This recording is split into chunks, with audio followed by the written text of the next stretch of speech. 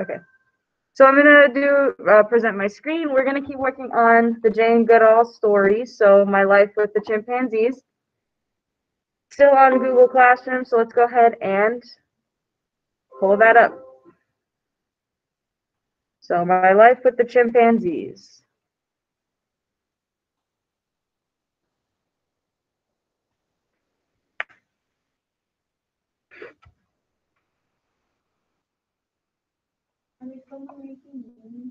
We are still going to work with making meaning, yes.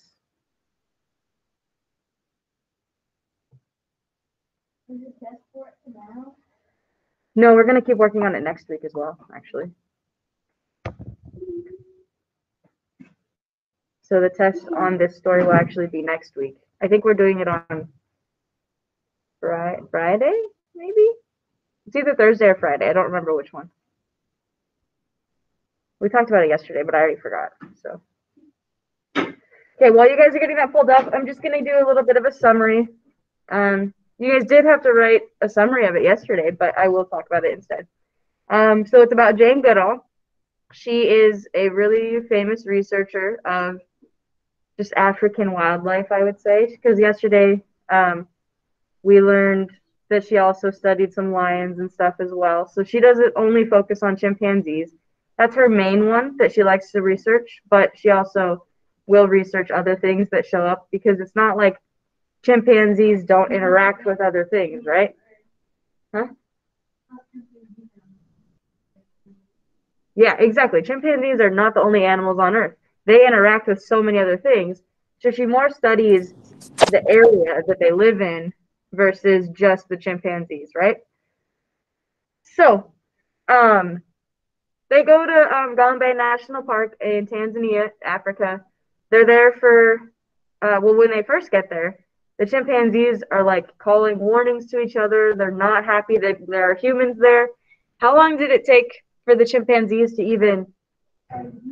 Yeah, it took a year, almost like between a year and a half. It wasn't specific, but basically, the chimpanzees did not show any like form of wanting to be around the humans for like a year. After that, David Graybeard was the first chimpanzee that walked into her camp and took a banana. And then it kind of went from there, right? We started seeing, well, we didn't see, we started reading that more of them would come to camp. The video, if you didn't watch it at home, I would watch it. It's a cool video. Oh, I might have deleted it. I'll put it back up. But the video was kind of cool. It showed the monkeys or the chimpanzees. I'm gonna do that all the time. Coming into the camp and they got aggressive, but then the humans figured out how to kind of keep that aggression away. But after a few years of researching there was like a dude that came out to Africa that was like recording Jane Goodall doing her stuff. They fell in love. She left to get married.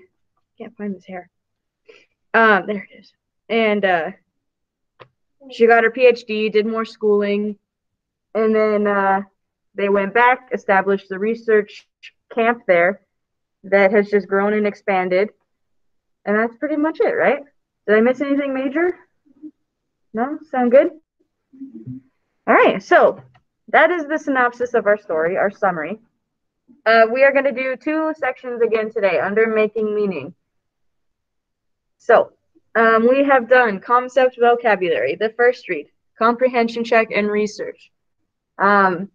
Just as a reminder, the comprehension check is graded. I already did some grading on it. There's some of you guys that still need to go back and finish it. Some of you guys started it, didn't finish it, so I didn't grade it just yet. So just make sure you finish all 6 questions here.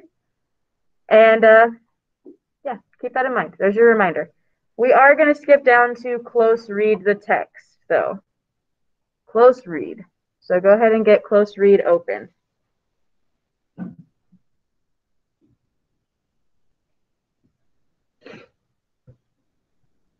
Guys, in a lot of ways, chimpanzees are just like kids.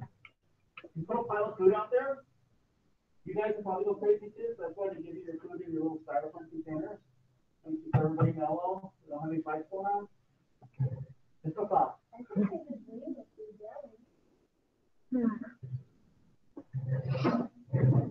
All Alrighty.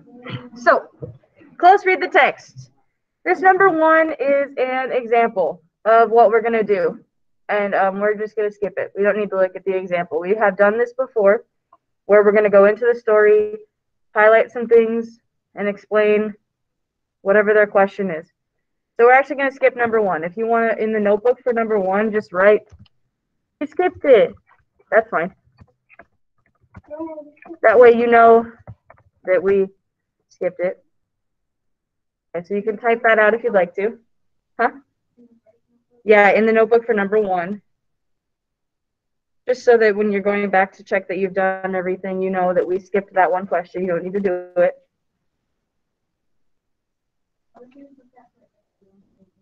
If you put it for everyone, the ones that I go back and grade, you're going to get zeros on. So, okay, so we skipped number 1.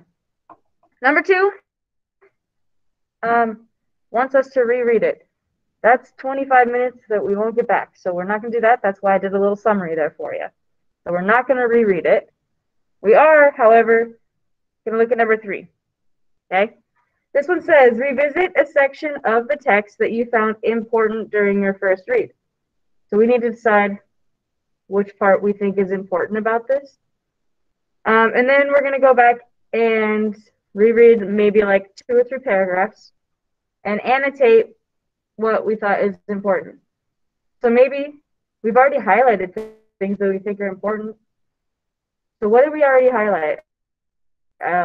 This is all, you guys did this part on your own. When you scroll through your text, what did you guys highlight as important to you? I highlighted all of the keywords. Okay, so you highlighted the vocabulary.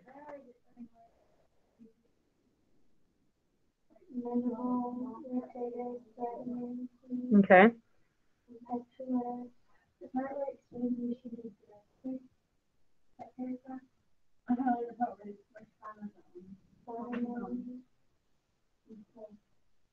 Okay, so you guys all highlighted a few things. Good. So Dallin said that he highlighted when David Graybeard came. Monty, what paragraph are you talking about? Where's it at? 61. Paragraph 61. What's it about?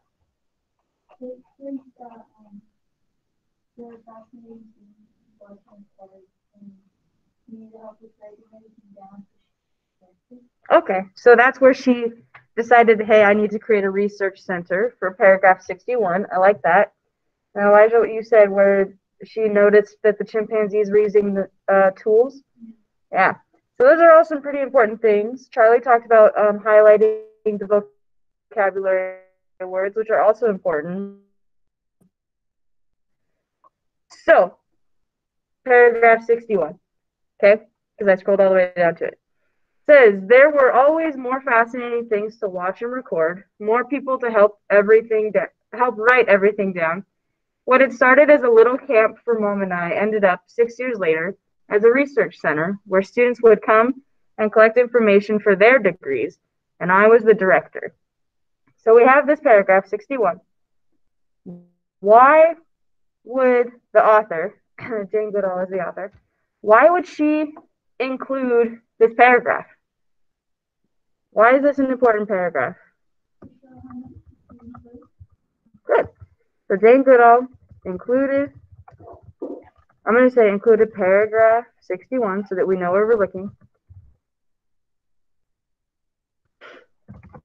to show how much her research had grown over the years.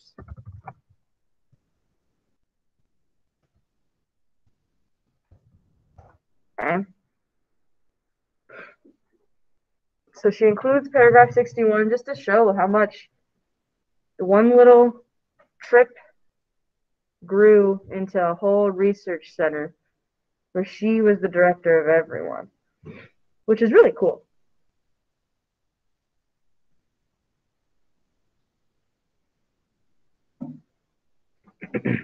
I'll give you a minute to type that one out.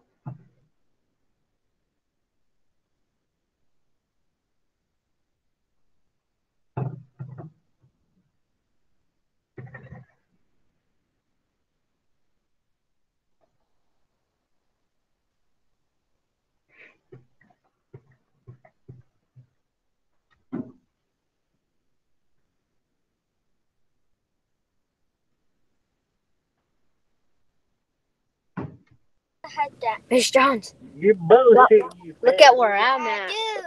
Where are you at? I am at McDonald's. Well, I'm at Mickey D's. We're going to Phoenix right now. that sounds fun. Is It the is. teacher asking him? Yeah. I didn't know that microphone was on. I was like yelling too. My bad.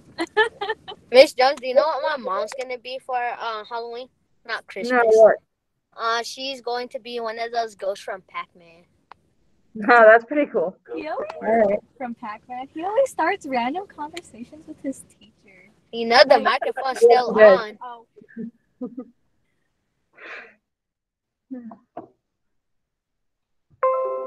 Alrighty. So there's number 3. All good with number 3? Okay. So now we have a couple more things that we are going to answer. We're going to start with close read paragraph 8. So that means that everybody needs to go to paragraph 8. All the way up to paragraph 8. We were at 61. All the way up. Okay. Then it says in paragraph 8, mark the repetition of words that describe Dr. Goodall's experience with the chimps after the first day. So I'm going to read it to you guys. And as I read, highlight the words or the phrases that are repeated, that repeat a couple of times. So, paragraph 8. Early the next morning, I set out to search for chimpanzees. I had been told by the British game ranger in charge of Gombe not to travel about the mountains by myself, except near camp. Otherwise, I had to take one of the game scouts with me, so I set off with Adolf. The first day, we saw 2 chimps feeding in a tall tree. As soon as they saw us, they leapt down and vanished. The next day, we saw no chimps at all, nor the day after, nor the day after that. So, what repeats there? Good. We have nor the day after, and nor the day after that. So the last 2 sentences I'm going to highlight. Nor the day after, and nor the day after that.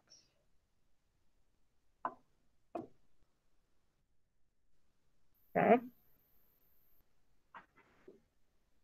And then we have 2 questions to answer.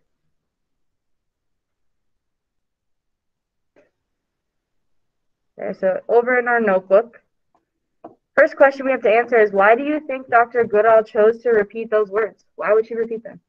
What's the point? Okay, so she repeated the words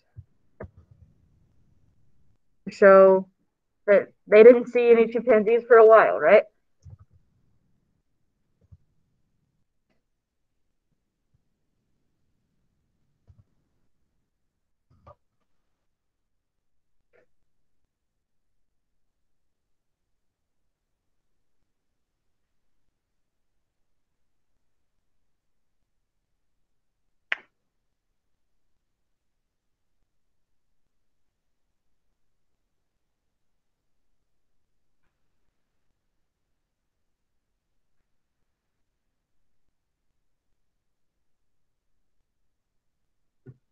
Okay, and then while you type that, the second question there is, how does this repetition help communicate Goodall's experience to the reader? So what does it help us feel about her experience? What do we learn?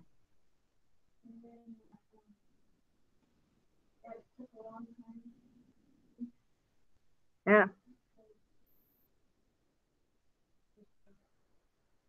Okay. Good. So it took a long time. They didn't see him right away, so they just had to wait.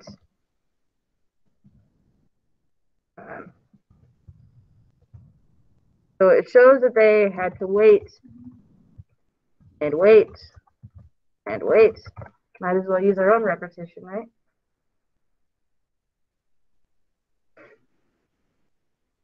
It really gives you an idea of how long they had to wait. Because the chimpanzees would see the humans and they'd be like, we out, and they would take off. They were not used to seeing humans at all. Mm-hmm.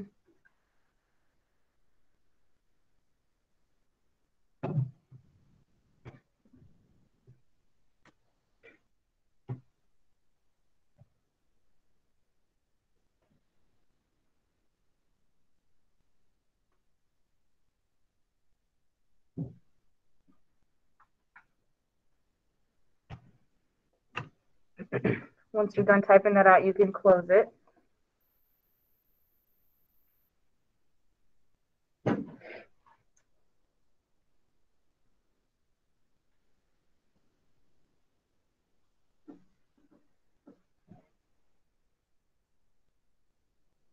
Alrighty. I'm gonna scroll down a little bit. You should still be able to see what I wrote if you need to keep typing. So our next one is close read paragraph 17. So let's go find paragraph 17. All right. This time when we annotate and when we highlight, we're going to mark the details that show how the chimps were behaving, and then mark other details that show how the baboons behave. So let's use two different colors here. Choose one color to highlight how the chimpanzees behave, and then choose a different color to show and highlight how the baboons behave. Okay, so two different highlighting colors. And when you highlight something, it just shows up, right? You can choose yellow, pink, green, or blue, whichever one works for you. Okay. So, paragraph 17. During those months of gradual discovery, the chimps very slowly began to realize that I was not so frightening after all. Even so, it was almost a year before I could approach one within 100 yards, and that is not really close. The baboons got used to me much more quickly. Indeed, they became a nuisance around our camp by grabbing any food that we accidentally left lying on the table. Okay, so let's start with the chimps. What are the chimpanzees' behavior? Not a whole lot to highlight about them. Yeah. The chimps were super slow to realize that they're not scary. Good. So that's kind of it for the chimps, right? They're just very slowly realizing that they're not frightening. What about the baboons? They got used to them a lot quicker. I'm going to do that in pink, different color. What else do the baboons do?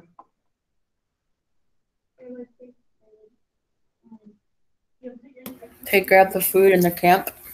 Good. They would grab food that they accidentally left on the table. I'm going to do that one pink as well. So there's a difference between the baboons and the chimpanzees here. The chimpanzees are a little bit more cautious, a little bit more worried about these humans, and the baboons are like, we're going to take your food. So I still wouldn't put up a fight with a baboon, though. They're pretty strong and vicious as well if they want to be. I don't know who would win. Do you know, Mr. Turner?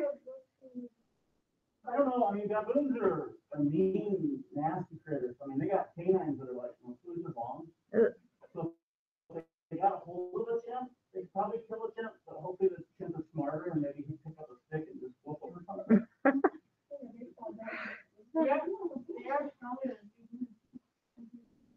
Absolutely. Absolutely. That would be a good who would win book. I agree. All right. Let's go ahead and do our notebook here and answer our 2 questions. First question. Why does Goodall contrast, so compare and contrast, why does she contrast the chimps and the baboons' behavior? Why would she do that? Okay, to show the difference between them. Any other ideas?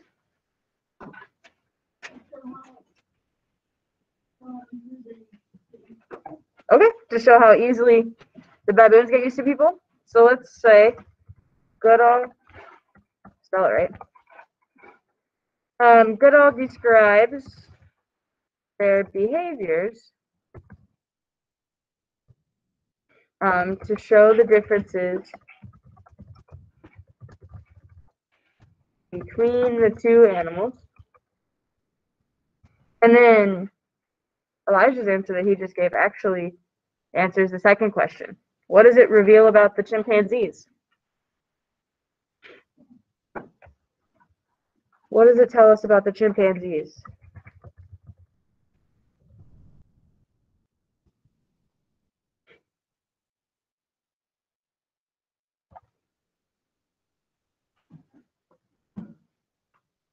Give you guys a second to catch up.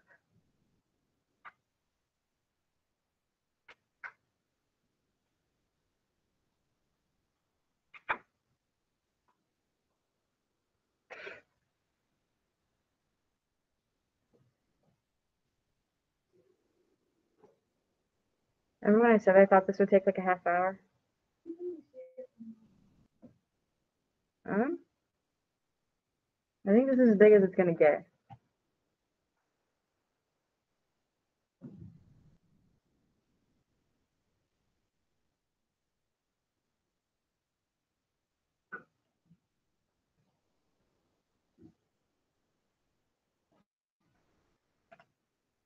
I don't think the Zoom.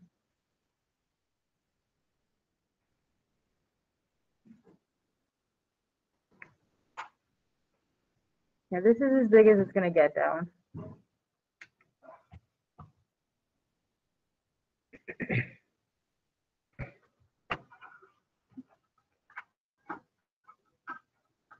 Okay. Now we need to finish that sentence. What does this comparing the baboons and the chimpanzees, what does it tell us about the chimpanzees?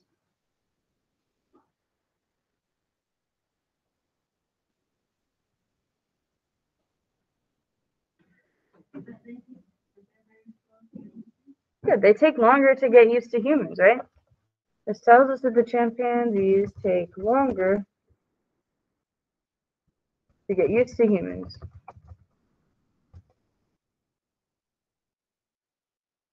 Think about 100 yards is a long ways. I mean, that's an entire football field. So if they were in a jungle environment, there might have been days that they didn't even see the chimps. They might have heard them. Maybe they were over in the trees, but they couldn't get very much closer to them.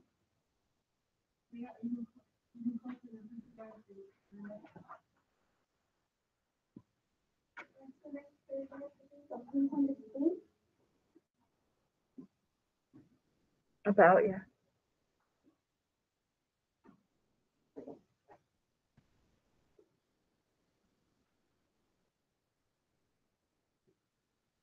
Which one do we have? Sorry, one sec. 32.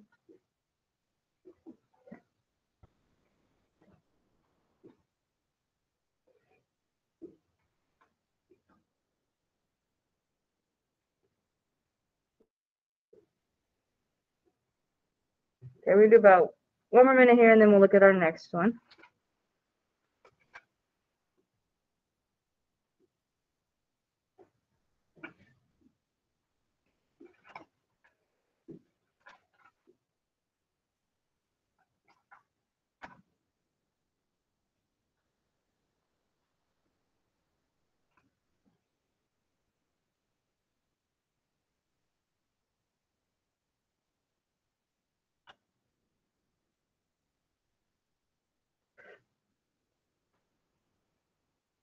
Alrighty, I'm gonna close this. You should still be able to see it up near the top.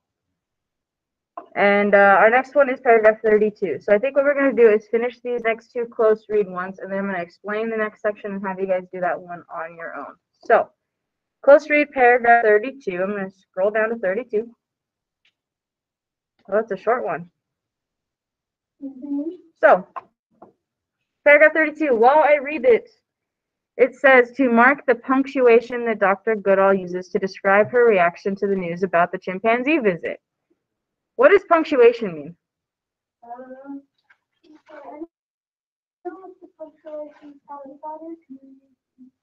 Good. It's things like periods, question marks, exclamation points, all those different things. So as I read, huh? That's a dash. It is a type of punctuation, yeah. What about the period after note? That is a punctuation mark, yeah. So, I'm going to read this paragraph and you guys mark the important punctuation. There's some punctuation that's used all the time, but there's some in there that are a little bit more useful for this paragraph, right? It says, "This was fantastic news. For months, the chimps had been running off when they saw me. Now one had actually visited my camp. Perhaps he would come again." Good. So we have this dash as part of our punctuation. And then what else do we have that's important about that punctuation? The exclamation point is pretty important. Periods are pretty common. Did they really give you any new information? Did they kind of make you feel any different? Yeah, they're just kind of statements like, "This is fantastic news." Almost, she could have probably put an exclamation point after that, right? But she did not. She only put one after that one sentence. Why do you think she did that? Why would she put that exclamation point there? That's our question. Because it's exciting. Because it's exciting for her. And that actually answers both questions. She used, because the second question is, what does it reveal about her reaction? We know she's excited that this chimpanzee visited her.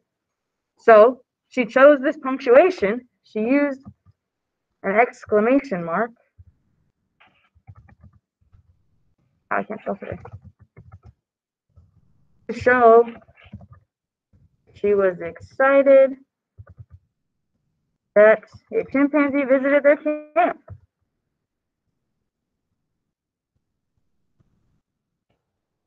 I'm pretty sure this is right after the first one visited their camp.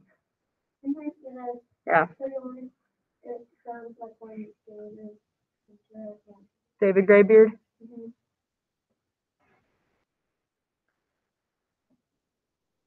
Okay, I'll give you a second to type that out.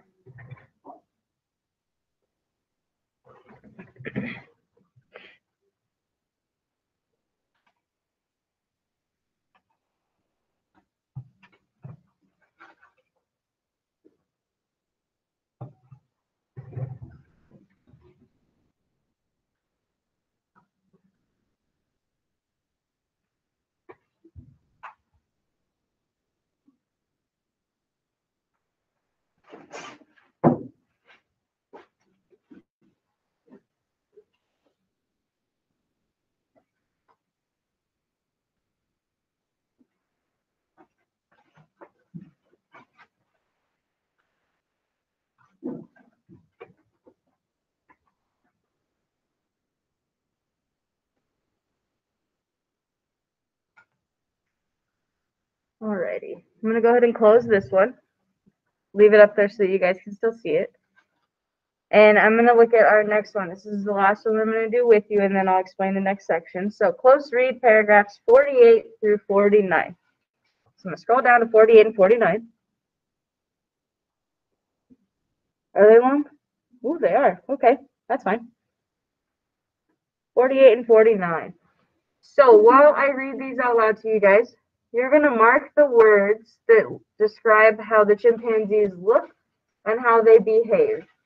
If you would like to, you can use two different colors. One color for how they look and a different color for how they behave. Or you can use the same color. It's up to you. But the two things you're marking is what they look like and how they behave. Are you ready? All right. Once you've been close to chimps for a while, they are easy to tell apart as your classmates. Their faces look different and they have different characters. David Graybeard, for example, was a calm chimp who liked to keep out of trouble, but he was also very determined to get his own way. If he arrived in camp and couldn't find any bananas, he would walk into my tent and search. Afterward, all was chaos. It looked as though some burglar had raided the place. Goliath was a much more excitable, impetuous temperament. William, with his long-shaped face, was shy and timid. Old Flo was easy to identify. She had a bulbous nose and ragged ears. She came to camp with her infant daughter, whom I named Fifi, and her juvenile son, Fagin? Sometimes adolescent Fabian came too. It was from Flo that I first learned that in the wild, female chimps have only one baby every 5 or 6 years. The older offspring, even after they have become independent, still spend a lot of time with their mothers, and all the different family members help one another. Alrighty. So let's start with, I'm going to use two colors. Let's start with sentences or phrases that tell me how chimpanzees look, what they look like. What did you guys find there? What do they look like?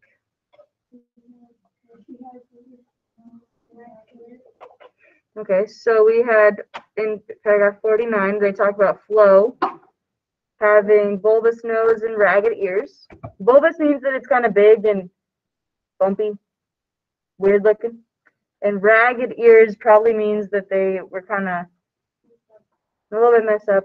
They don't look as like pretty, but that's okay. What else can we say about what they looked like? Good. So William had a long shaped face. That's the shape of his face. Anything else about what they looked like? I don't know if I remember anything else. That's more how he behaves, not what he looks like. That's, yeah. Again, that's probably more how he behaves than what he looks like. We're thinking like physical characteristics. Is there anything else about their physical characteristics, what they look like?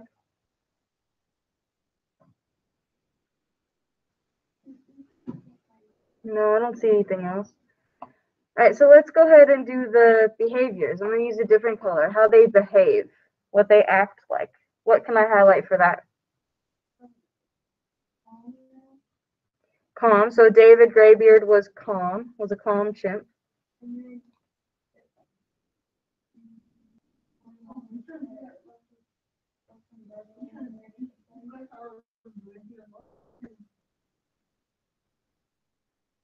Oh, I got you. David Graybeard is also a determined chimp. He knew exactly what he wants.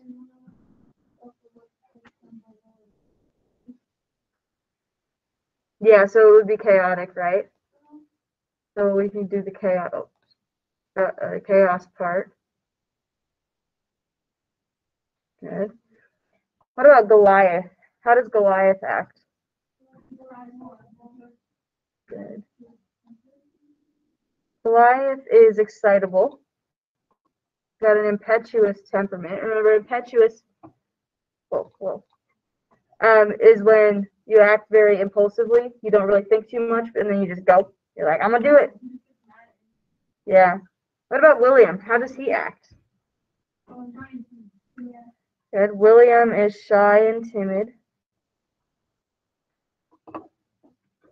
All right. Is there anything else that we can say about how they act?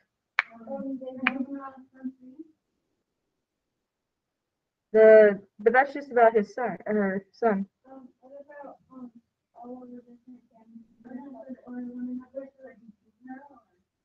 Juvenile just means his age. Yeah. So he's probably like a teenager-ish.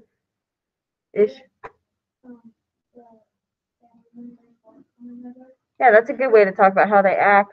The family members will help each other out. Good. I think that's a good amount of stuff right there about how they act and what they look like. Okay.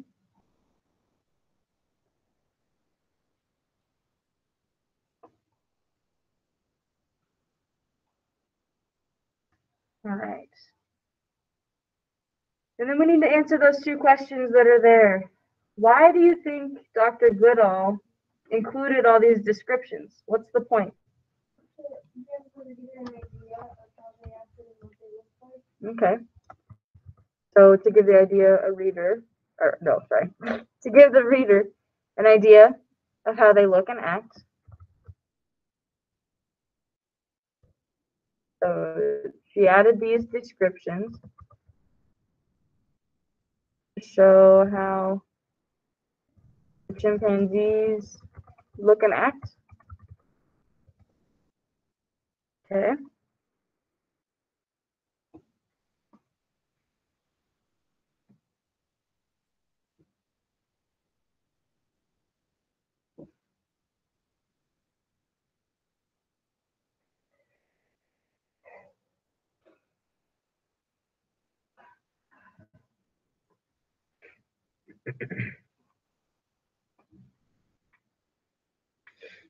Okay, and the second question there, how does that help us as the readers understand the chimpanzees better? Why does that help us? So we're getting more information about them. Yeah, we're getting more information about them. We get to know how they act around humans. They kind of act, like Mr. Turner was saying, like little children, right? Like, some of them are shy and timid. They can be very hyper. Some of them are stubborn. They want what they want, and they're not going to stop until they get it. So they act very human-like, right? They have a lot of human characteristics.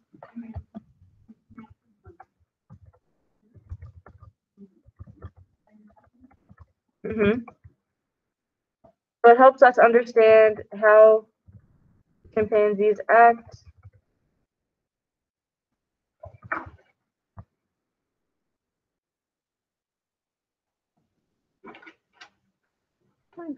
How the chimpanzees act. Probably around humans. They probably act the same with or without humans around, though, right? Once they got used to the fact that the humans were there and not leaving, they probably just acted the same as they did before.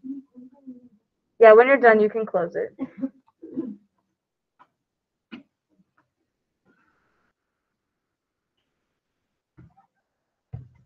Okay, I'll give you about 1 minute here.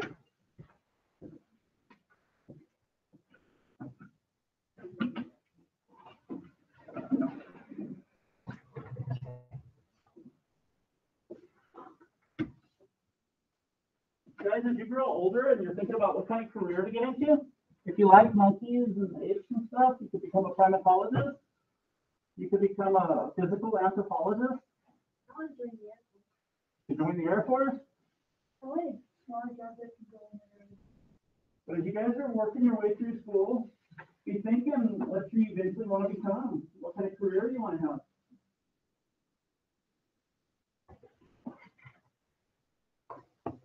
Alrighty. So, like I said, that's all we're going to do together, but I do want you guys to finish those up. I'm going to close this, just so you know, so that it's closed. I did a lot there. Holy cow. Here we go. So, close read the text is what we just did together. If you didn't finish it, maybe watch the video later or answer them on your own. The one that I do want you to do on your own is analyze the text. So, this is a little bit more just about the different parts of the story, but I want you guys to try these ones on your own. So it says respond to these questions and cite the textual evidence to support your answers. So provide examples from the story. I think there's only 3 questions here. Yep. The first one is to make an inference. What did David Graybeard's visits do to Dr. Goodall's camp show about the chimpanzee's changing response to her presence? So it's been about a year, maybe a year and a half, and David Graybeard starts coming to the camp. How does that change everything for Dr. Goodall? You'll write that answer there. Number 2 is speculate. How might understanding the chimpanzee's system of gestures and calls, so how they communicate with each other, change the way that people think about the animals? So they discovered that chimpanzees will make gestures to each other, they call to each other out in the wild. How does that change the way we thought about them? Did we know a lot about them before? No, not really. So how did that change how we thought about them? And then finally, this is more of a question for you guys. How can, the question that we're talking about for this whole unit is how can people and animals relate to each other? So, from this memoir, the story that Jane Goodall has told us, what have you learned about how people and animals interact with each other? And how has it changed your thinking at all? But there's 3 questions there for you to answer. Those are the 3 that I would like you to work on your own. Those of you online, finish those up